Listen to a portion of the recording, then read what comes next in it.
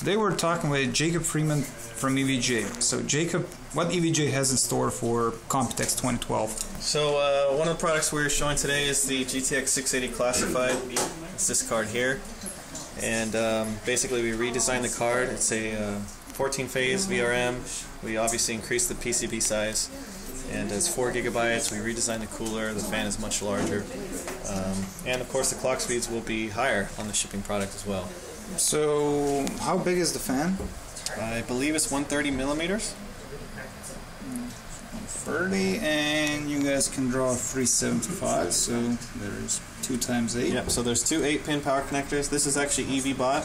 So if you have an EVBot, EVGA EVBot, you can connect it to this connector here and tweak some of the settings.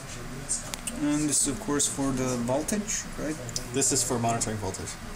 Yeah. The voltmeter and multimeter. Overclocking friendly, 3-way SLI supported, well, 4-way with you guys. Yeah.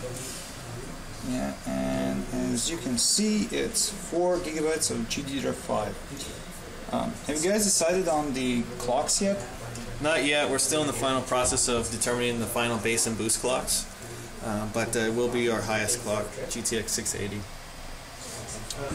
And of course they work very lovely, 3 of them together, band of brothers, on an EVGA SRX. SRX.